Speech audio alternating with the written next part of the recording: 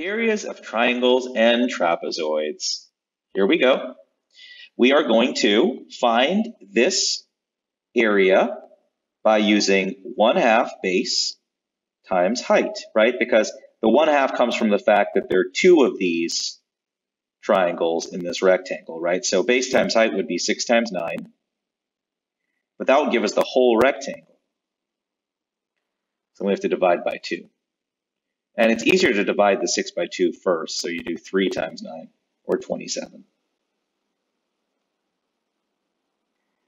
So a trick is 1/2 base times height.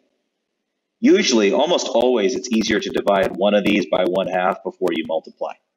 So in this case, we divided the base by 1/2 before we multiplied. So 3 times 9 is 27.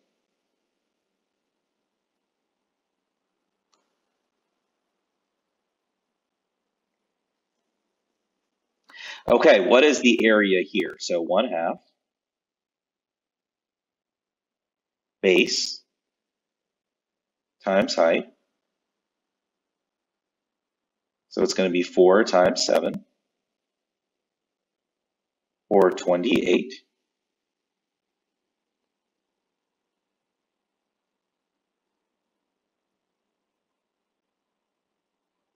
How about this? 1/2, 8 times 10. Just for fun, we'll divide the 10 by 2. That'll give us 8 times 5, or 40. We could divide either one.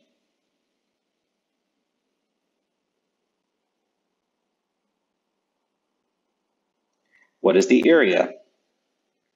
Okay, so now we have a base of 9 and a height of 6. So 1/2, 9 times 6. You might be wondering, why does the base times height formula still work here? Well, if I drew this rectangle, that would be 9 times 6. And this triangle is half the right little rectangle, and this triangle is half the left little rectangle. So it's all together, they're half the big rectangle. So it's still 1/2 9 times 6. It's a cool thing. So 1/2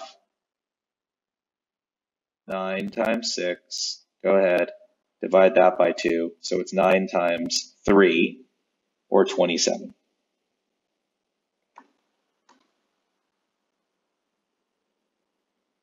Okay, what is the area? 1/2, 8 times 7, or 4 times 7, or 28 square inches.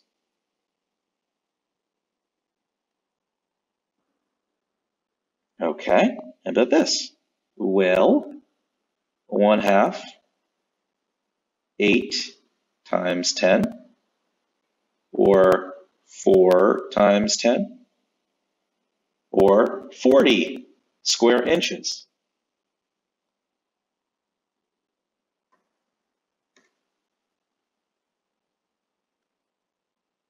All right, how about this? 1/2, 5 times 10,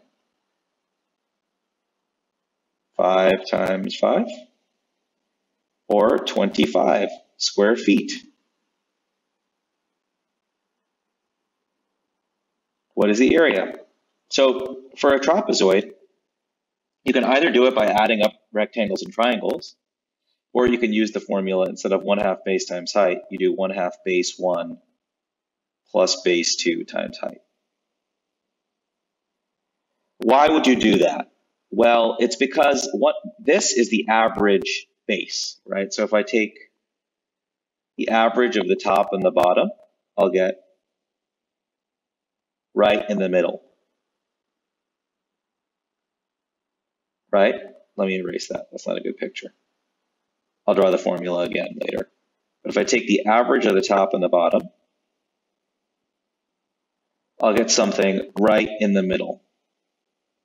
I'll get this length.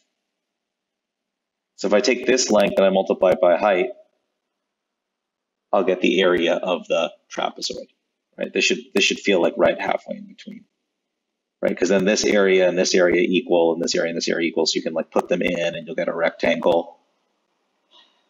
And note that the 1/2 base times base 1 plus base 2 times height formula still works for the triangle. It's just that the top of the triangle is 0, or the top quote base is just 0, right? So 1/2 base 1 plus base 2 times height. So let's use it. 1/2 times 7 plus 3 times 4. This is 1/2 times 10, which is just 5, times 4, or 20.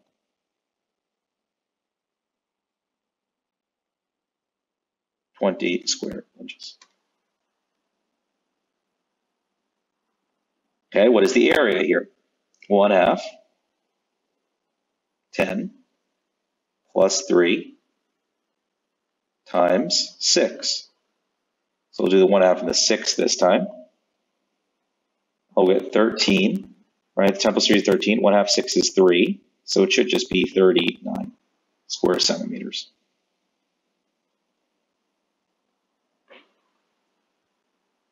Yep.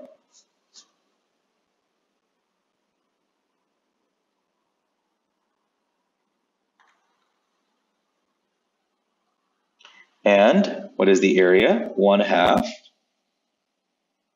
7 plus 4 times 10. So that'll become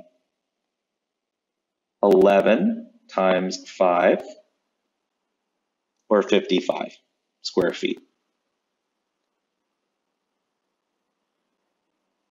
All right, hopefully you understand the connection between the triangle and trapezoid formula.